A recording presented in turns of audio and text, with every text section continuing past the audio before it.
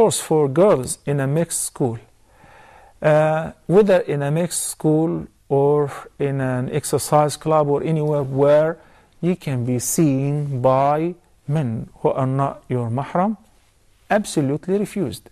You have to dress in a special way, sportswear, sometimes revealing clothes, tight clothes, and also the exercise requires a movement which may also help or enhance people looking at you because it's revealing.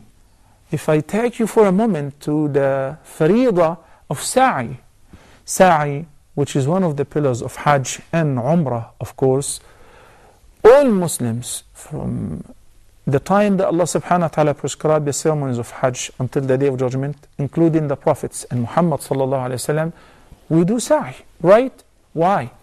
We are commemorating the remembrance of Hajar. So the sa'i was done initially by Hajar, but it is not permissible for any woman to do sa'i. Hajar was all alone by herself. She was jogging back and forth between the Safa and Marwa. Now it's not permissible for any woman to jog between the two markers or to do ramal in at-tawaf. Why? Because a woman should keep herself in a modest condition. In order to do that, walk with tranquility, speak softly or lightly. فلا تخضعن بالقول فيطمع الذي في قلبه مرض وقلن قولا معروفا. But jogging and exercise and all of that, we all know that it is not proper before men.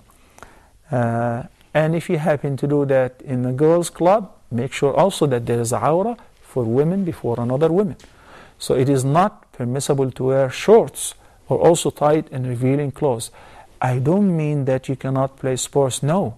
I encourage the sisters to be in sports and to maintain their physical fitness as well as the brothers. المؤمن القوي خير وأحب إلى الله من المؤمن الضعيف.